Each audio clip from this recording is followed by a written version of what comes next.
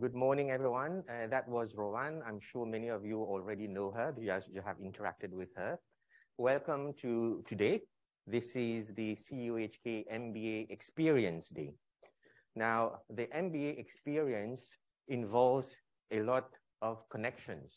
So the theme for this morning is about connections, right? So I'm here basically to facilitate the connections. I'm not the one you want to connect with necessarily, right? So I just want to quickly introduce some of our students and alumni who are going to be sharing some of their experiences with you, so you have a better sense of what this CUHK MBA experience means. Right? In the discussions, the interactions, feel free to ask anything at all. Okay, and when we have opportunities later during breaks, during other sessions, feel free to approach any of us individually or in groups if there's any question that you wanted to ask but didn't get a chance to ask in the open forum. Right, so I just want to quickly introduce two of our current students. Ben, where are you sitting? Right there. So Ben is a current student in our part-time program. Later on, I will invite Ben to share some of his experiences and his background with us all, okay? Penny is also here. Penny is there, over there on that side.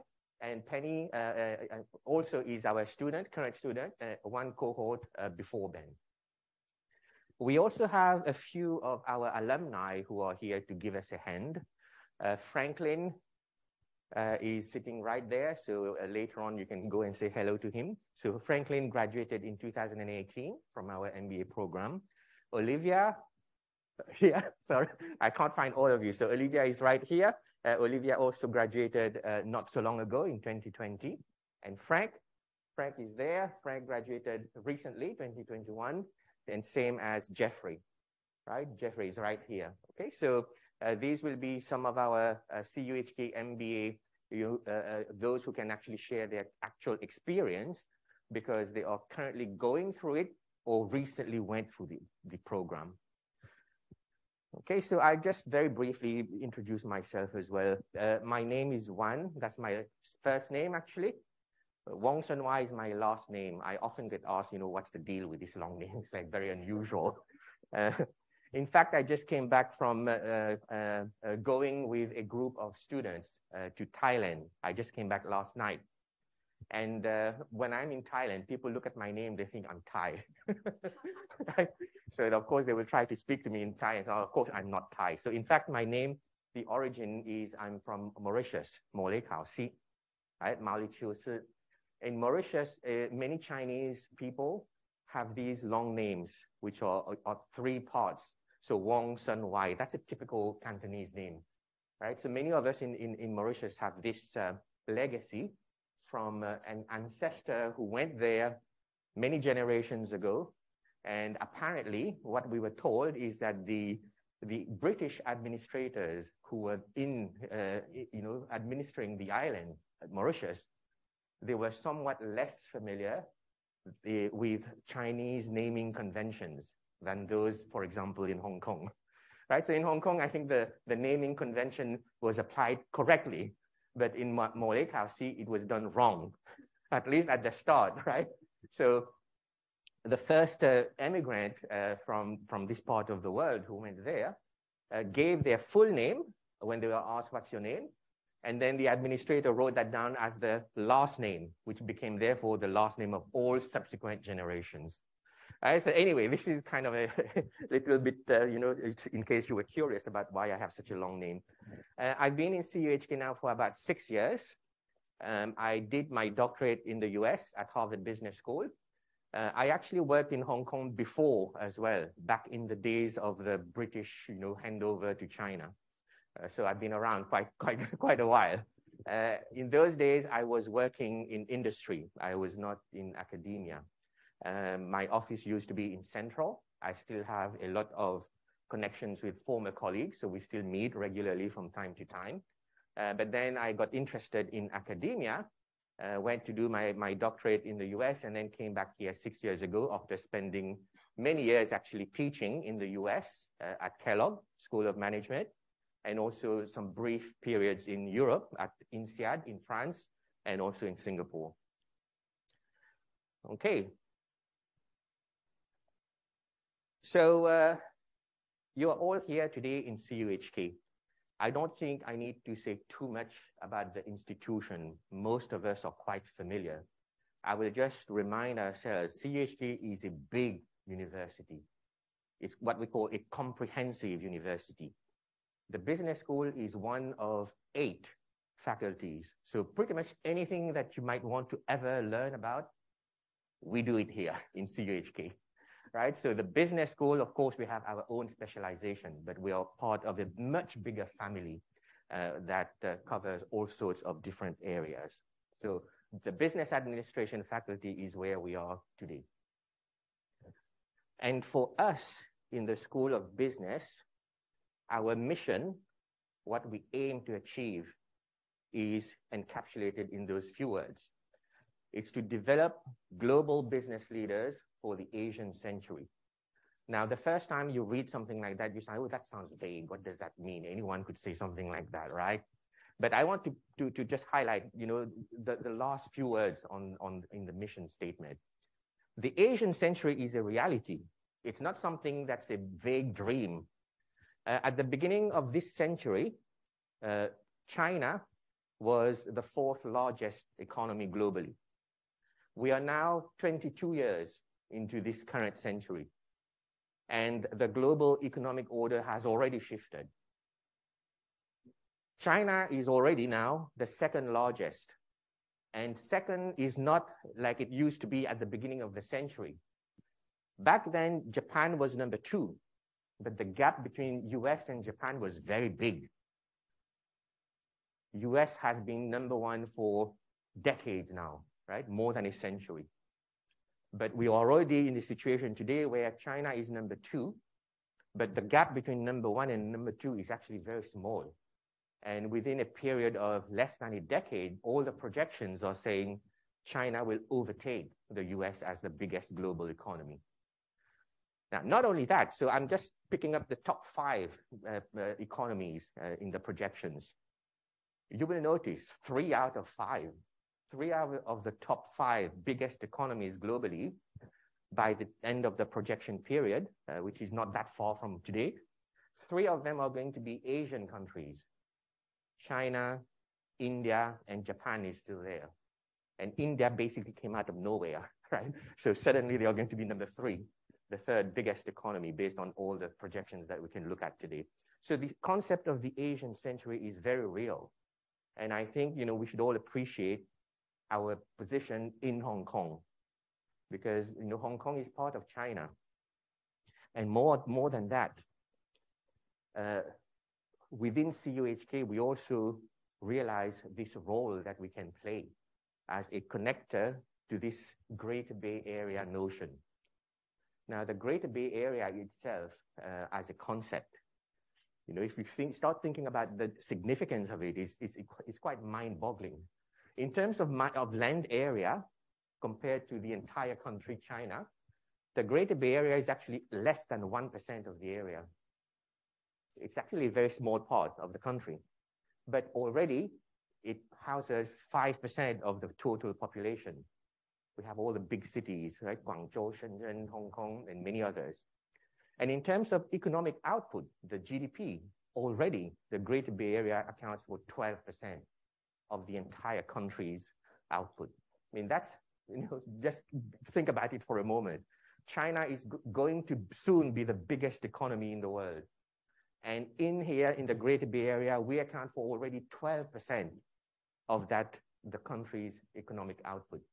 And Hong Kong itself has a very rich history, right? We all know that. I don't need to go through the details. The Greater Bay Area concept is actually something that you know, others have tried to compare to. There are many Bay Areas around the world, but when you start doing a comparison like this, comparing to, for example, San Francisco, where Silicon Valley is, you again realize the magnitude of what the Greater Bay Area concept means. It's much bigger, whether you count it in terms of land area or population, We are talking about a major endeavor here, something that's going to have profound implications going forward. Okay, these parts I probably can skip, go through a bit fast. Most people here in the audience already are aware that CUHK is a highly reputable academic institution. No matter what rankings you look at, you will find CUHK very close to the top, right? It's just a fact, right? So I'm not going to go through the individual ones. There are many more than that. I just have a selection here. And part of it has to do with the research productivity. We are here talking about the MBA program, which is mainly to transmit, to convey some of the latest findings in business research and business knowledge. But the university as a whole has huge amounts of resources devoted to conducting basic research in many different disciplines. Later on, you hopefully will have a chance to talk to some of our students and alumni who are very interested in entrepreneurship. And entrepreneurship, the roots of many great business ideas do not come from business schools. They come from outside the business school, engineering, medicine, you name it. Right? So we are part of that big research powerhouse already. So it gives us, a first access, first point of contact into this broader world around us. Again, I will be very brief on this. You probably are already aware of some of these facts. We have a very diverse faculty. We are a Hong Kong-based institution, so you are not surprised to see that Hong Kong accounts for a large fraction of the faculty, but we also have faculty from many other institutions from around the world, including some of the most reputable ones you probably recognize there. In terms of alumni, you are going to be talking or hearing from 4 of our MBA alumni. But again, CUHK is such a big institution. I mean, you look at the map of the world, you can find alumni pretty much anywhere. Okay, so that's just something I just want to briefly mention. Now, coming back to the MBA, which is the focus of today. You are here to learn about the MBA experience. Typically, if you ask anyone who is considering or has gone through this MBA experience, there are usually one of 3 or a combination of the 3 main reasons. One is about transforming your career.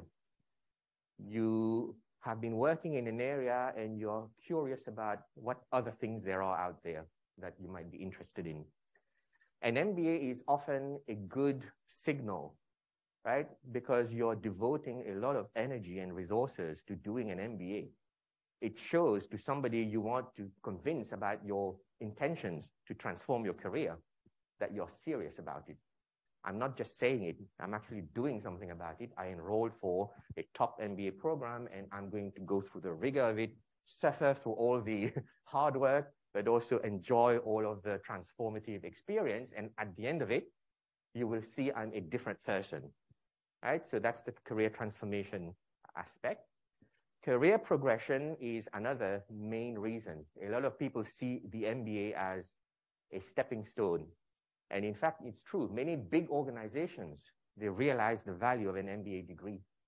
So if you take your own initiative to get an MBA degree, it's again a very strong signal to your employer that, hey, I'm ready for the next step.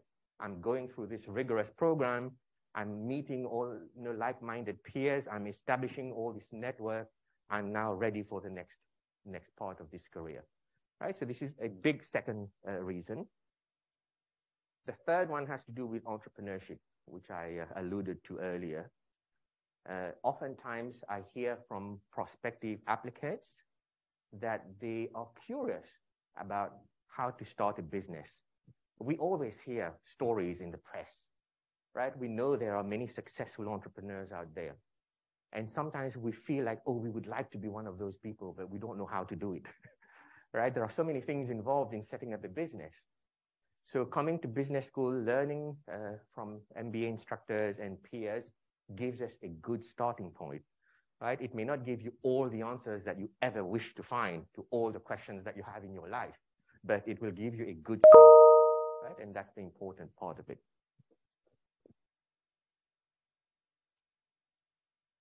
Okay.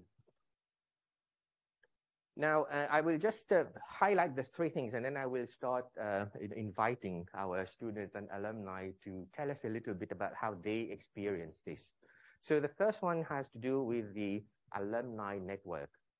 Okay, so CUHK, in fact, was the first university in the world, well, in Asia, I should say, to offer an MBA degree. 56 years ago now. I remember that because last year we did our 55th anniversary for the MBA program. CUHK was founded 60 years ago. And I remember that because we are going to do the 60th anniversary celebrations very soon. Right? So the MBA program was launched just a few years after the official founding of CUHK as a university. And because of that long history, we have a very big alumni network. So maybe I will ask, maybe Franklin, would you like to start us off by telling us a little bit your background and relating, the highlights of your MBA experience with CUHK? Yeah, sure. Hello, everyone. I'm Franklin. So nice to meet you all here. And I thank you, Sam and Rowan, for the arrangement because it's been a while for me to sit in this table. I always sit in the same row when I take the MBA class. I graduated like 4 years ago in 2018.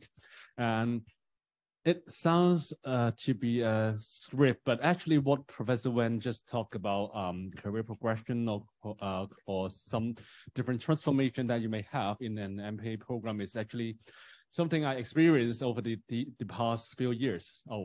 When I'm studying in the MBA, I was working in the telecommunication industry, and I was working as a senior market manager at that moment.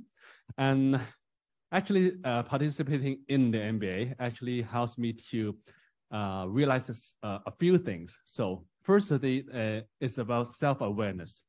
It is something that you will experience in the class as well because you are meeting so many students, so many co-workers that they are working hard for their career. And then when you're in the MBA class, you realize that what you are doing good or bad among your classmates, and then you know that what you have to be improved or what you are excel in, and then you can realize how your career is going to develop. So that's one of the key things that I gained in my MBA experience. The second one is about the career progression. I didn't explicitly ask, but I'm quite sure that my initiative to take an MBA at that moment is one of the factors that brings me to the current institution and have some kind of a progression in my career. So that is one of the key moments in my career that I know that what I pay for the MBA is super worthy. And then also about the alumni community that Professor Wen just highlighted.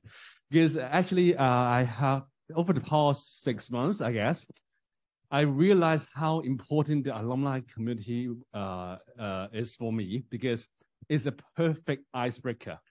So whenever I meet a new business partner or someone that I didn't know at all, and then they're trying to like establish different kind of business partnership with a company.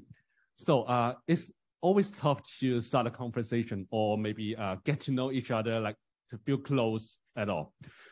But when you talk about, I took an MBA a few years ago. Which university are you in? I'm in CUHK. Me too. I'm in the MBA or EMBA classes like a few years ago or maybe a dozen years ago. And then it's just like you're meeting your friends at that immediate moment.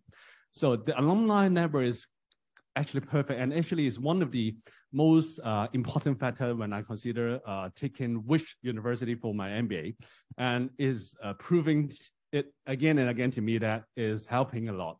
So these few factors are actually quite a perfect setting in CUHK, and I'm not really sure whether I'm talking too much about the other topics as well, but actually the field trip study and also the applied entrepreneurship courses in CUHK MBA is also a perfect want for any of you to take part in, because actually when I graduated from my MBA, I somehow got the courage to quit my job and join a startup with my friends.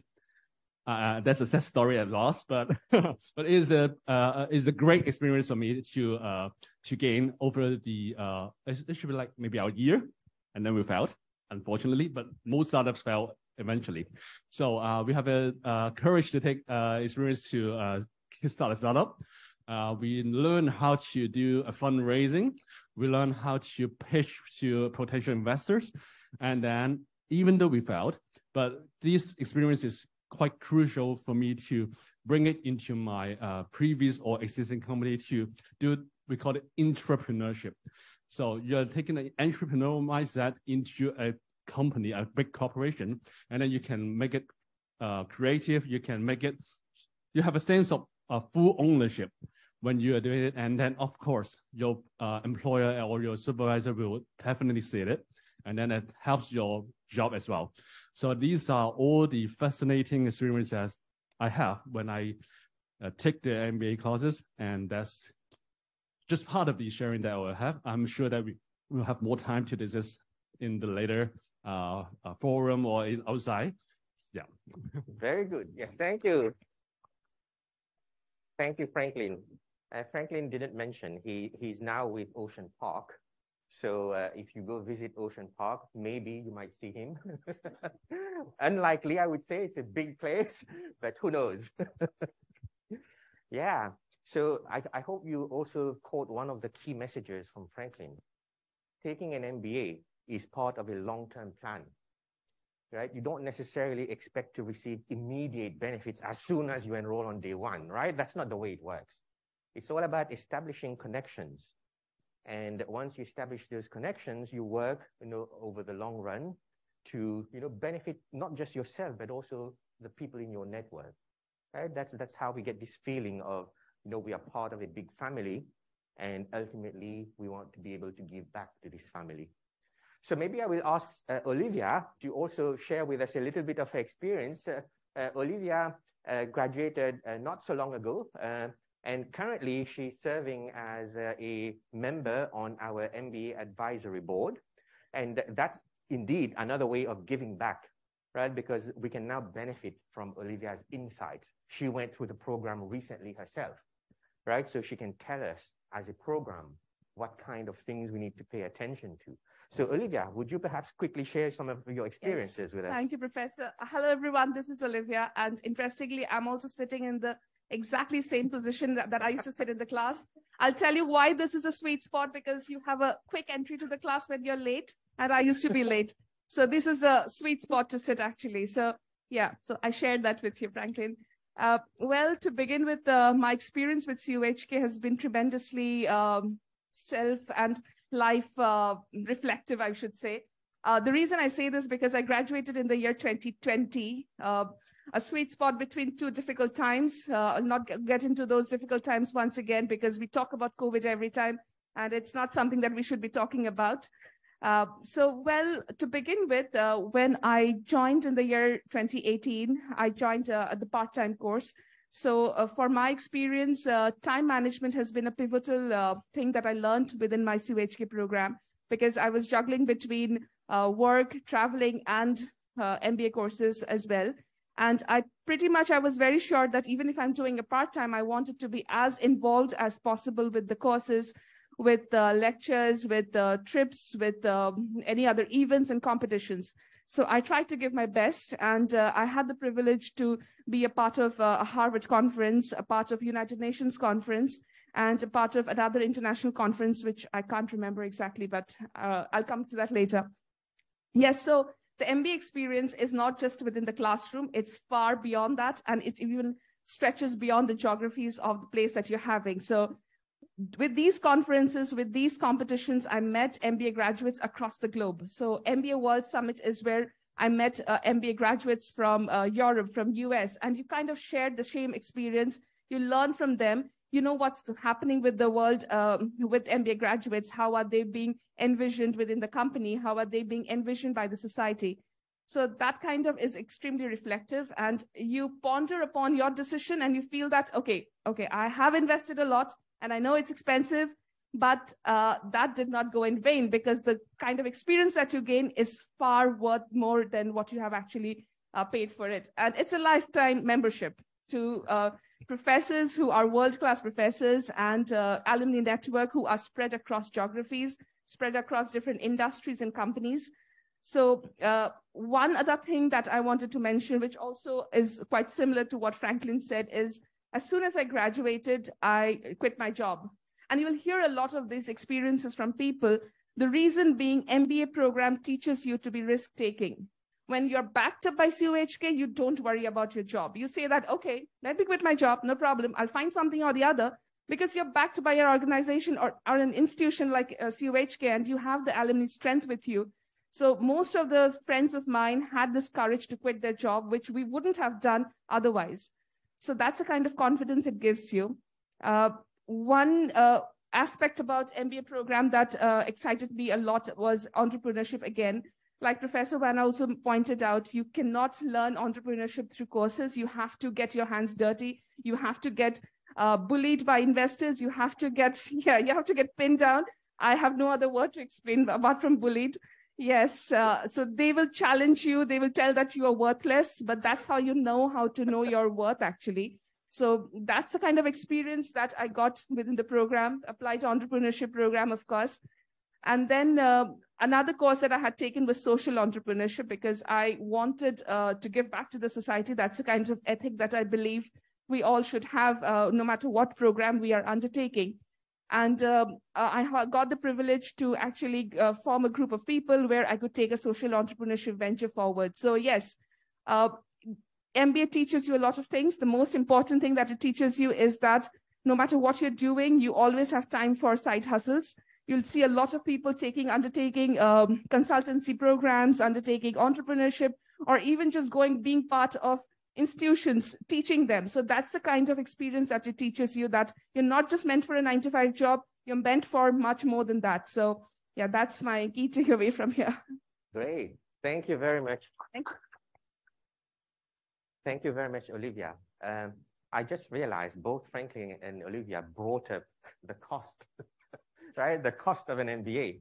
Of course, it's not cheap, and Hong Kong is not a cheap city, right? We will talk about tuition later, right? So we'll keep that topic for later. It's not the main focus right now. Okay, so I want to briefly explain also to our audience the relationship the CUHK MBA program has with alumni. You just heard from two recent graduates. We actually have alumni who go back decades, right? So Paul Chan is an alum of CUHK MBA. There are many others, CEOs of Swire, of Ernst & Young, many, many different organizations.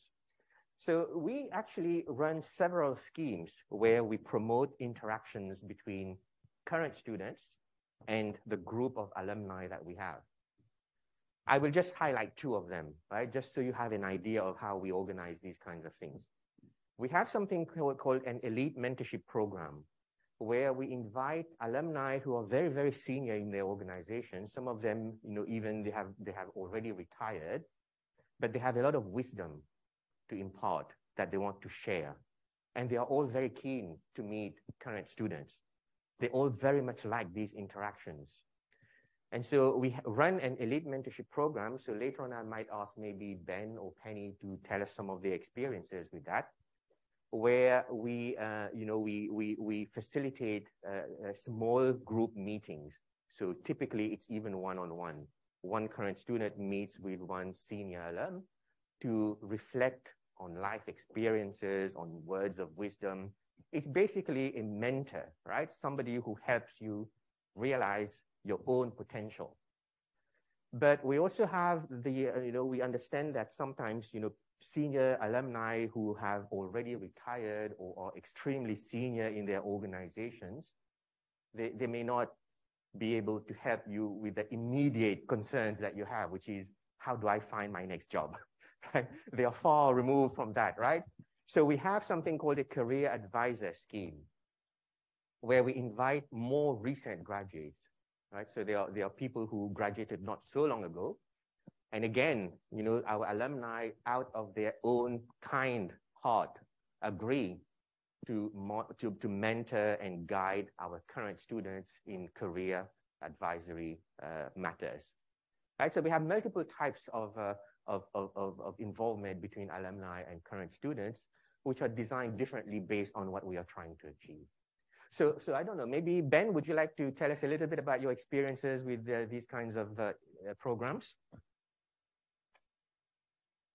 Well, unlike Franklin and Olivia, I actually do sit here every single week, Saturday morning and afternoon. So it is very fresh in my memory right now. Because my experience compared to the others is perhaps a little bit limited, being a first-year student, I don't have that much to draw on. So instead, I was asked to think about why would I want to choose an MBA, why CUHK, and most importantly, why Hong Kong as well. Doing an MBA was in the back of my mind for quite a few years, actually, which links back to Franklin's points that this should be a long-term plan. But in my early to mid-20s, I felt like I did not have the appropriate amounts of experience to really get the most that I would be able to out of the program. So I waited a few years. I went back to work, ended up working here for 6 years now. And then I applied to CUHK. And something that Professor Wan also touched on was the career progression that you expect to get from it. And of course, everyone wants that. You want a return on your investment. It's a lot of time and money that you will be putting into this. But at the same time, I don't feel like that should be your only reason for pursuing an MBA. For me, one of the primary other reasons was I wanted to pursue the knowledge that an MBA would offer.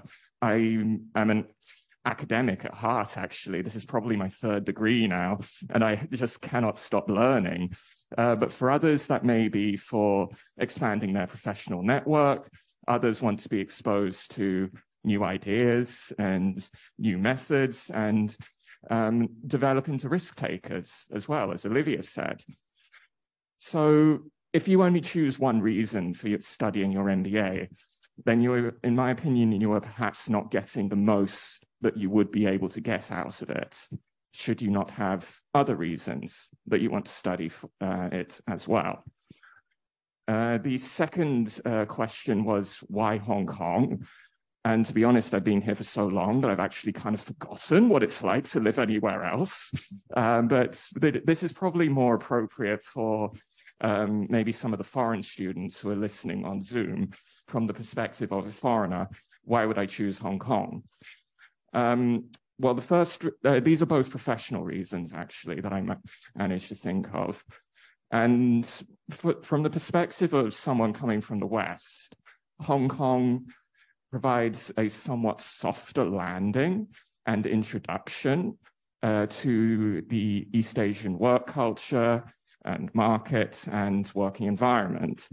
I spent 3 years in Beijing previously, and I can tell you that from a professional perspective, I do much prefer working in Hong Kong, actually.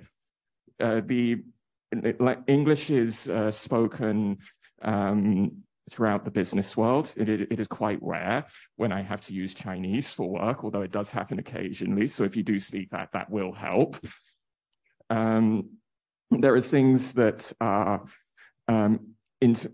immediately familiar to you, but at the same time, it is also different enough, to me at least, to remain interesting and keep me focused on what I would want to do next. And there is also another reason for foreign students coming to Hong Kong. But Hong Kong is actually incredibly open to foreign graduates staying and working in Hong Kong after their studies, as opposed to many other countries around the world or even the region. They will give you what is called an IANG visa upon graduation. And it's so easy to get that as long as you have a graduate certificate and a pulse, they will usually grant it to you. And this is something that can be renewed as well. And it's been what I've been doing every year since I graduated from my first university in Hong Kong. And I'm still here. And these were probably my primary motivations for wanting to choose to study in Hong Kong, both originally and again right now. And thank you very much. Great, thank you. Thank you, Ben, for the sharing. Now, when it comes to the alumni engagement, I just want to briefly mention, I didn't put it on the slides for today, but after our students graduate, it's not just a matter of, the program asking for their help all the time, right? It's like the people you see here, I mean, they are giving their time freely to help with the mentorship program or the advisory scheme for career guidance. But we as a program also want to keep helping our alumni, right? So it's a two-way process. We have many other types of arrangements. So for example, this idea of lifelong learning. You come here for a period of time. It can be as short as 1 year. You earn your degree. That's not it, right? You've spent a year learning from our teachers, from one another in the classroom. But after that, we still want to be able to offer you the chance to keep learning. It's a lifelong process. So we have multiple arrangements. So one of them I will just mention very briefly. We have something called an alumni audit program, where alumni are given the opportunity to sign up for classes, especially the new ones. When our teachers are offering new courses, they develop something new based on the latest developments in the field. We open the class to alumni as auditors, right? Auditing a class means you sit in without needing the credit, right? Because you already graduated, you don't need the credits anymore. You don't care about grades, right? You care mostly about the learning, the new knowledge, and also meeting the people. So we have a lot of these types of arrangements as well. Okay, so for the program itself, while you are a student, we offer a lot of flexible options. And I will not mention too much about our teachers. You will hear from Tina and from Ling later for the workshop, the communication workshop and the masterclass. But as far as student flexible options are concerned, there are many dimensions to it. One of them is this idea of concentrations. They are all optional, but right now we are offering 6 different concentrations. And the concentrations are a way for any individual student to explore any area of knowledge in more depth and more detail. You have that ability to do so if you desire. You don't have to. If you feel that a general, sort of generalist approach to business education is what you're after, that's perfectly fine too. So all of these are optional. Right, so there are many different areas. Again, I'm not going to go through the details. You will have many opportunities to learn about it. Okay.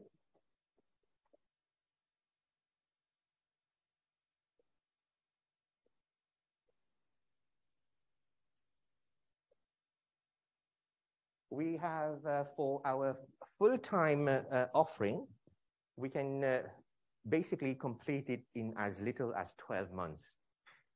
It's quite short. If you think about it, most MBA programs globally take about 2 years. So for us to be able to compress it in 12 months is quite an achievement. What it means though is that there's a much harder work involved, right? Later again, our current students can share some of that. There's a lot of work involved, but it's well worth it in the end. Now, one of the possibilities is to do these exchanges, to go learn from other schools. We have a large number of partner institutions. And if you want to take advantage of that option, you can then extend your period of study to up to 16 months, usually, right? So you take 1 extra term in a different country, in a different institution, which means you take a little bit longer to finish the full-time program. Our part-time program it usually lasts 24 months. So it covers 2 years. Our part-time program is structured around weekends. Right, so you have to prepare to devote time on weekends and for 2 years in order to be able to complete all the requirements of our part-time program. We have many other options. I'm going to just talk about a few of them, right? So out of all these options, there's only one that you need to pre-plan. That's the JD MBA. If you're interested in doing a JD MBA, you need to know about it upfront because you need to apply for JD MBA, which is different from applying for a JD or applying for an MBA, right? A JD MBA is itself an application. All the other options I show you here, you can wait. You don't have to decide right now. You can wait until later. After you've started the program, you develop your interest. You decide whether or not you want to, for example, consider doing a dual MBA degree. And that means earn an MBA degree from CUHK and also an MBA degree from another partner institution, from Europe, from the US, etc. Right? But you don't have to decide now. You can do it later. Same thing with our MBA Plus program, which is MBA plus another master's. In CUHK Business School, the MBA is one of our flagship programs, but we also offer many other types of masters, which are more specialized in nature, like a master's in finance, a master's in marketing, and so on. Now, sometimes our students come to us without really knowing what marketing means or what finance means, because we're not from those backgrounds. Once we start the MBA program, we realize, hey, that's something I'm actually very interested in. So we have this MBA Plus, which is an option. You don't have to decide now. You can do it later, which basically gives you a reduction in time and effort and money to complete 2 degrees, MBA, and then a second degree, which is a master's in finance, marketing, operations, et cetera, right? So basically the way it works is we have an arrangement whereby courses that you take during the MBA program, if they satisfy the requirements of those other master's programs, you get exemptions. You don't have to redo them, which means you don't have to pay the tuition associated with those courses, right? So everyone wins in the end. But as I said, these are not things you need to decide upfront. You can start an MBA, and then during the course of the MBA, decide if that is something you would like to explore. We have many international exchange programs. Would one of our current students or recent alumni like to share some experiences there?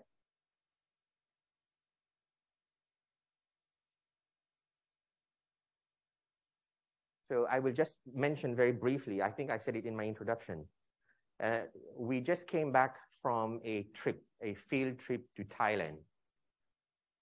It's been about 3 years since we had the last one. I think it's the same around the world, the whole of Hong Kong. We are all in the same situation. Around the end of September, when the government announced we would move to this 0+3 regime, here at CUHK MBA programs, we decided, well, now's the time. We need to get something organized. We need to provide global exposure to our students. Now, exchange programs are one way, but exchange programs usually require long-time commitments. You need to be prepared to spend a whole term in another country. You need to find lodging. You need to figure out your courses. There's a lot of stuff involved in arranging an exchange. For the business field trip we just completed, it essentially counts as one course. It's one course from a selection of many courses you can choose from. So it's not even compulsory, right? You decide whether you want to do it or not. Of course, many people want to do it. So that would be one other example of the type of international exposure that we can arrange for our students. Okay, so these are some of our arrangements, the JD MBA, the dual degrees, and the MBA Plus. These are a few pictures to share with you about learning beyond the classroom. The MBA program is somewhat different from other academic pursuits because it's not all about classroom learning. I mean, it's a big part of it. I don't want you to get me wrong on that, right? Especially, I teach one of the core courses. The students who take my class know that I'm very demanding, right? I have a lot of work that I give. We have to think about a lot of concepts. It's not easy. It's hard work. But it's not what the MBA is all about. There's much more than just the classroom learning. So you can see some of the pictures, people are having fun, they're taking part in different events, and so on, right? Yes.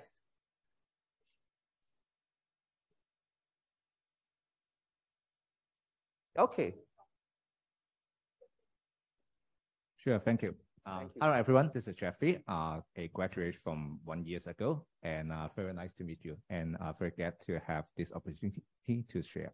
So I think beyond the classroom, this is really a uniqueness for that I learned in the CUHK MBA program.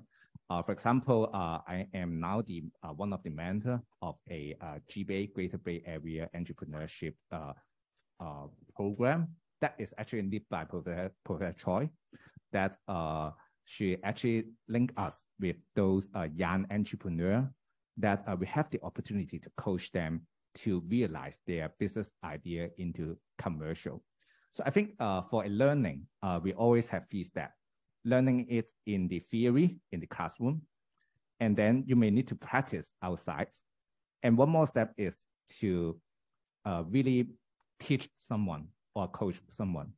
So I think Professor Choi really give us some resourceful linkage with the outside world to that we can really practice. And this really deepened my learning. So I think this is one of a very good opportunity for the learning outside the classroom. I think this could be my sharing. Yes, thank you. Okay, thank you very much, Jeffrey. And thank you, Sam, for reminding me that Jeffrey has this experience. That's one of the things I think is useful for the audience members to hear from. So back to Franklin. This is Franklin on this picture. So this is another one of those outside the classroom learning activities. Franklin, do you want to tell us what this picture is about? Yeah, sure. So actually, it is a great experience. One of the great experiences in my MBA life. So and actually, it's a great tip for you all when you join the MBA program, because I discovered this kind of opportunity a bit too late. And as you may notice, it's 2018, which is my graduating year. I only discovered that the school is offering us opportunity to join this kind of international competition right until the end of my MBA studies. So I actually formed a team of 2 with the beautiful lady in the middle, which is called Katina. We formed a team of 2 to represent CUHK MBA, and we actually have to do a case study in Hong Kong, and we recorded it and to submit registration to see whether we are eligible, or maybe we are selected to join in this global competition, which is called the HEC Business Game. So luckily we have been selected, and then we flew to Paris, to HEC Paris to join the competition.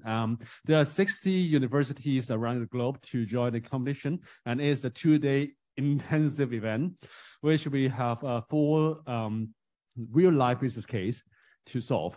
So we will have a team of 3.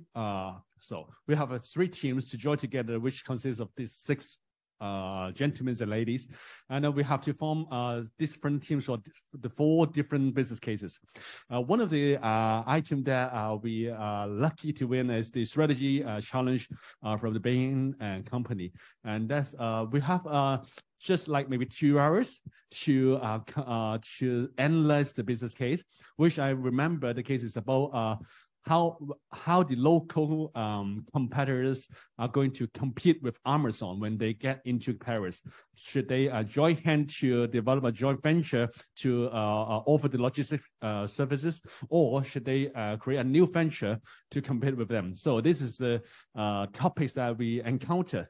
And we have to analyze the case. We have to prepare a presentation in an hour, and then we have to present it to a group of judges in the room.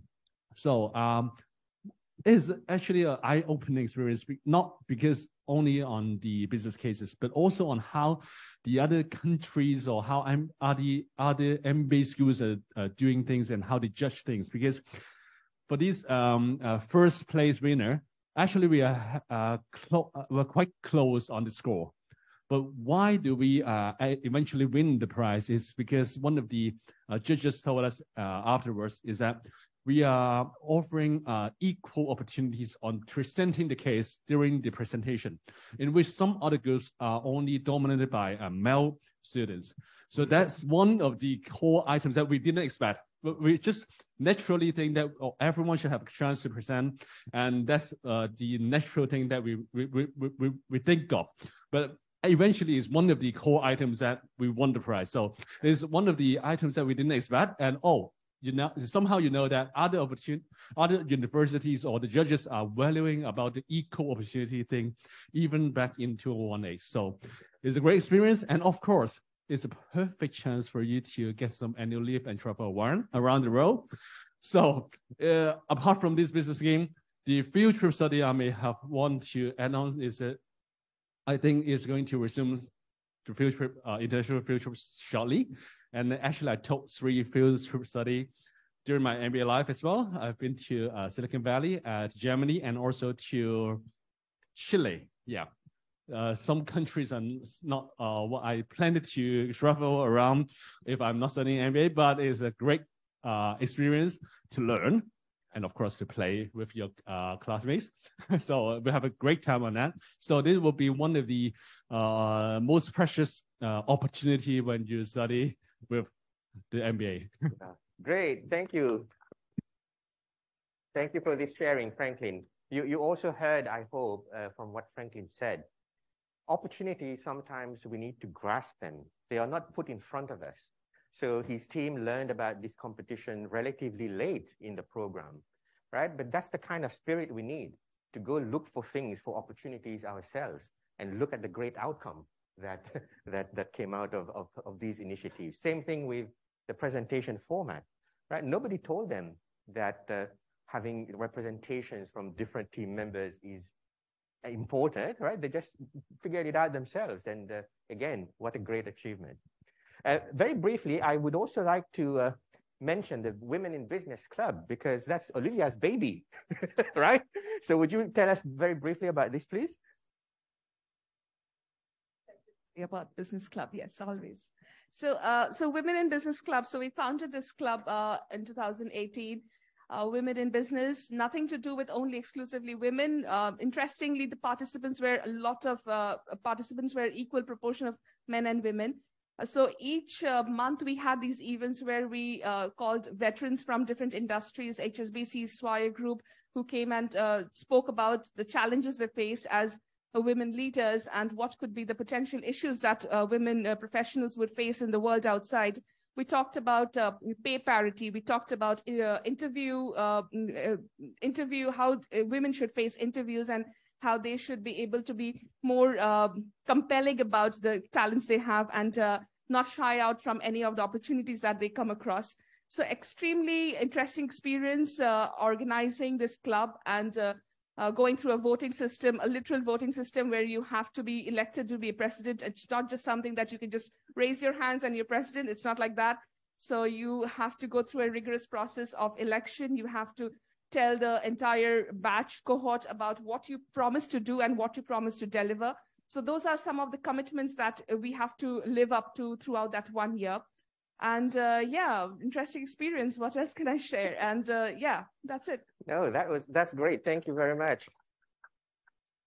But I think this is another demonstration of the flexibility that the CUHK MBA program offers, right? So like if you're somebody like Olivia, you think this is something you're passionate about.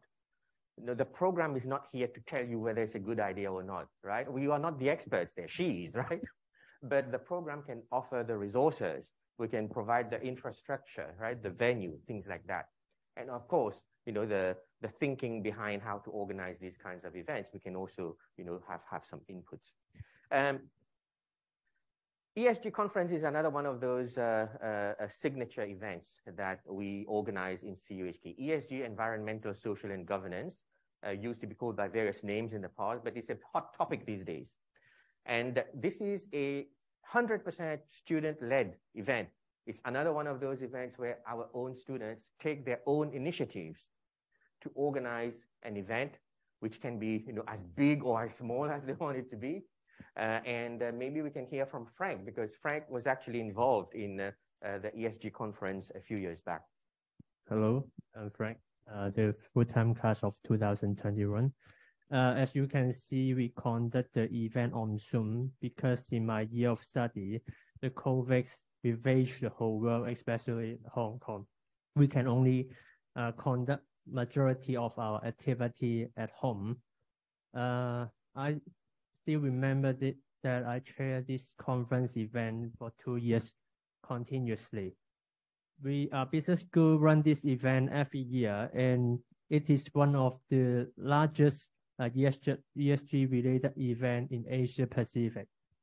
Our platform was focused on creating an exchange platform to those multinational business corporation, listed company, SME, market practitioner, to exchange their idea on the latest ESG things, successful story, trends, and the knowledge.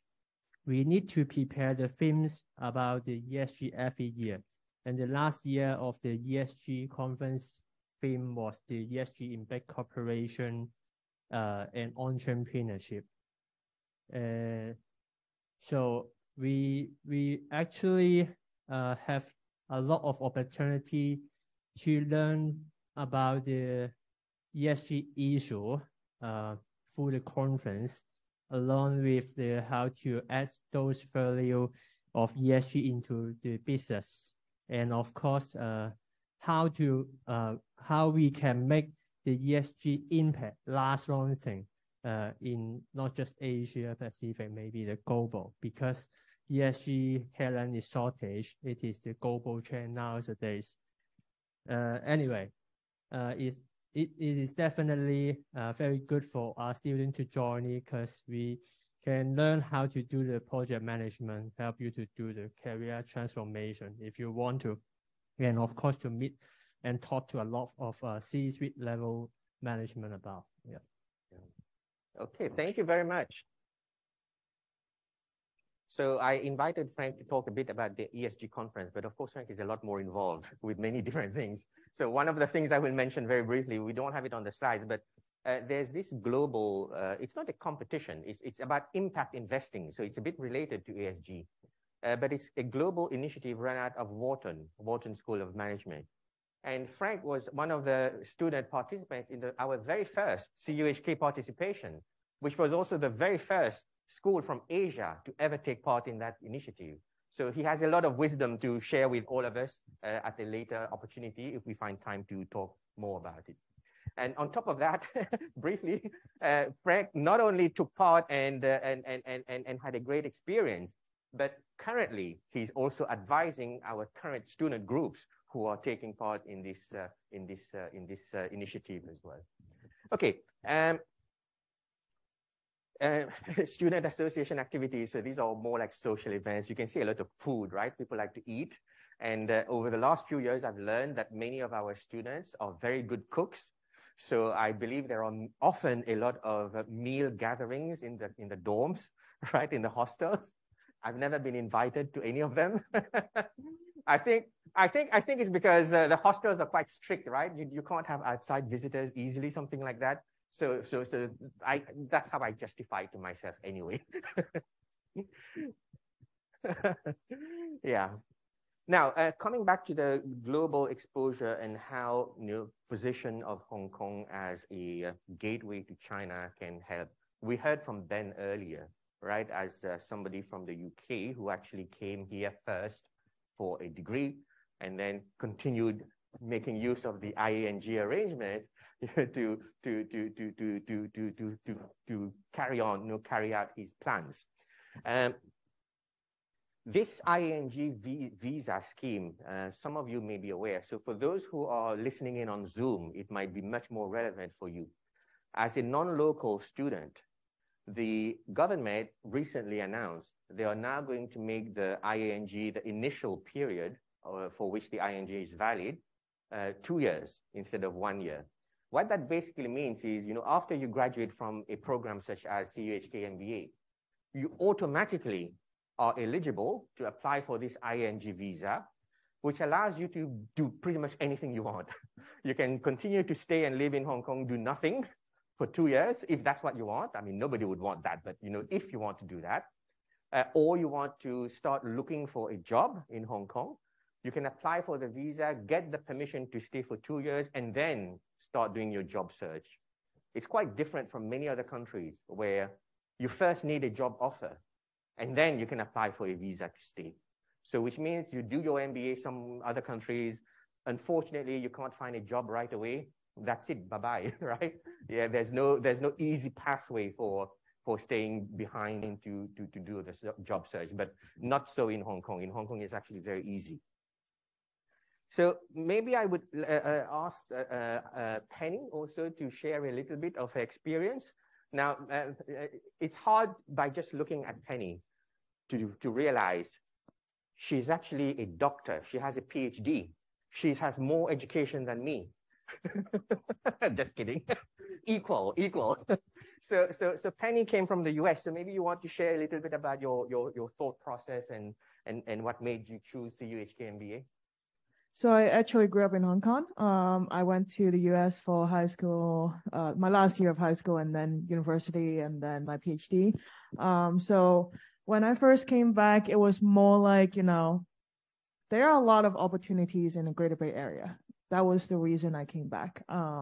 And a lot of people normally is like, are you sure about this? After almost 12 years in the US, I'm like, yeah, like I'm coming back. There are so much that I can do here. Like, why not? So that was really my intention of moving back. And then as for the MBA, my PhD was in chemistry, and it's absolutely nothing to do with business whatsoever.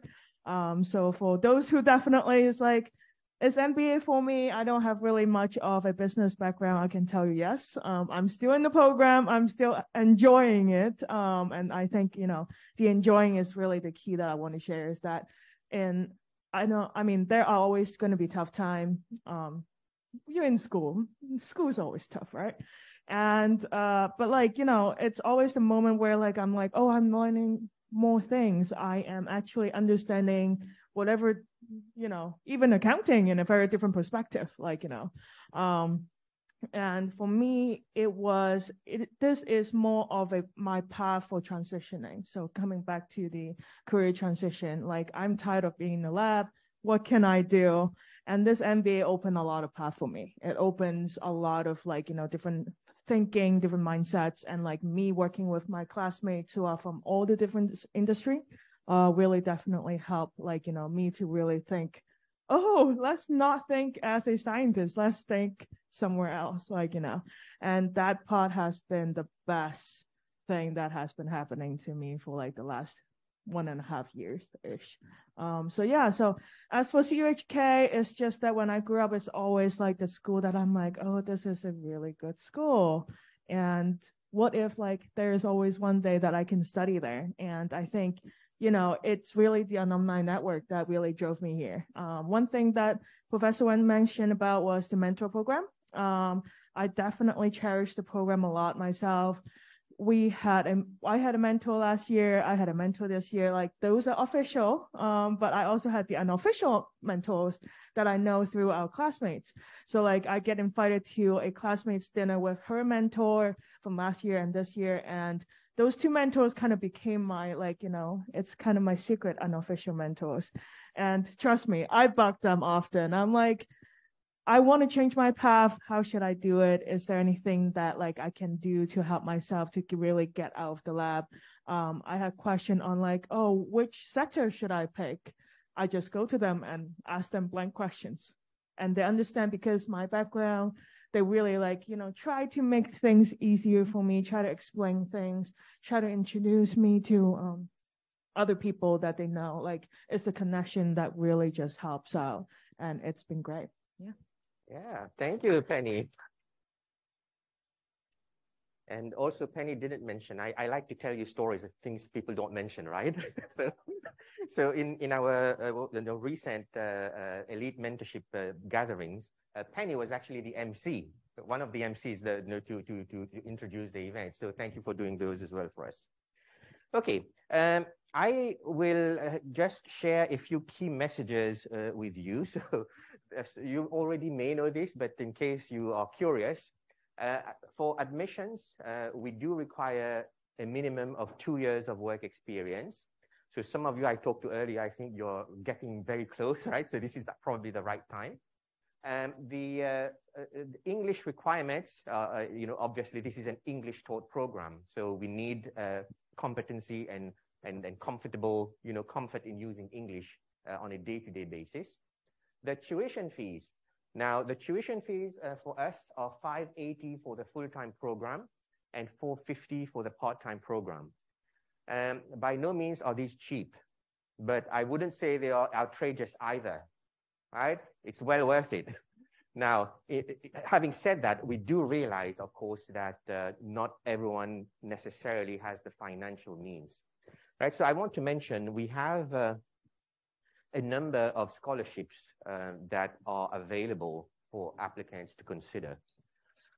Some of them are merit-based in that it depends on your academic work, other social achievements that you can demonstrate. So those will help you gain the necessary points to be considered for those merit-based scholarships. We also have a range of scholarships that are more related to background. So for example, we have an alumni referral scholarship. We have a current student referral scholarship. We also have a corporate scholarship program, right? So maybe I will talk very briefly about the corporate scholarship program and then talk about the other types of scholarships you're currently considering. So we have a range of institutions and organizations in Hong Kong and also globally, where we recognize that, by virtue of being associated with those organizations, you already demonstrate your fitness for doing an MBA.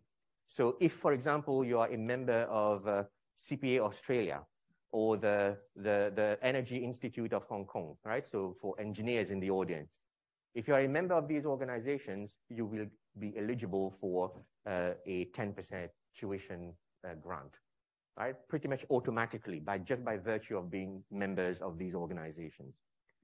Now, one quick thing I want to say before I introduce Tina is the scholarship arrangement. We have the MBA Excellence Scholarship. We have a small number. Unfortunately, we cannot afford more than that, but we have a very small number of full scholarships available.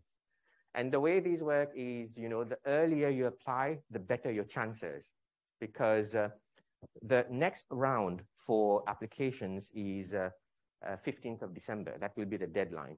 That's actually our second round. We have these full scholarships available for the first 3 rounds. Okay, so unfortunately, you missed the first round, but that's fine. I mean, there are still 2 rounds to go. And the full scholarship works, it's a merit-based scholarship. So it will involve a panel interview, a second panel interview if you get shortlisted. And if you are unlucky in rounds 1 and 2, in terms of obtaining the full scholarship, you will still be eligible to be considered for the next rounds, right, up to round 3. So the earlier you apply, the better your chance of being considered and obtaining one of those full scholarships. I mention that because often our fees, they are not, as I said, they are not cheap, right? But I also said they are worth it. But even so, after having said that, it's still the case that very often I hear about candidates, applicants who really, really want to do an MBA, and the fit is really there. There's a very good reason they want to do it, and we think we can help. Unfortunately, the financials are not there, right? The person has a lot of difficulties. So we have tried our best to come up with something that might help all parties. Okay, now I suspect all of you already have our contacts since you're all here and attending on Zoom or in person. But if you have others, colleagues, friends who are interested, feel free to share our contacts with them as well. Get in touch with us. We are very happy to explain, the nature of the program and what, how it might, benefit the prospects.